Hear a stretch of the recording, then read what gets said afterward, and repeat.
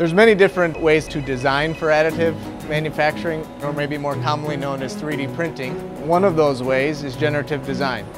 It really takes inputs of design constraints, load requirements, keep out zones where material can't be, and it generates thousands of different design solutions working with the software that maybe a single designer engineer couldn't come up with on their own.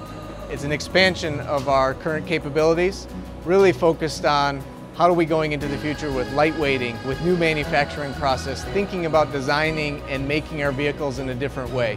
Autodesk is one of our valued partners that we see as we go forward in the additive manufacturing space, really helping us from a thinking differently, the innovation culture that they can bring to us, as well as some of the tools that they have for design for additive manufacturing.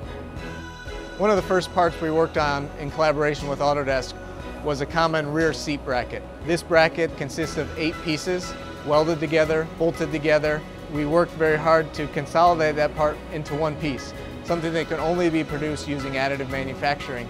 We ended up saving 40% mass, and again, got that part consolidation from 8 parts down to 1. The benefit is really to be able to explore the design space in a much more efficient way than you can using a traditional approach. We get multiple designs within a short amount of time, which is a feasible solution to our problem, which would probably take a normal engineer weeks to figure that out. GM has traditionally always been a leading innovator in the industry, and it's great to see them adopting these new technologies and seeing how it applies to their business and to their customers.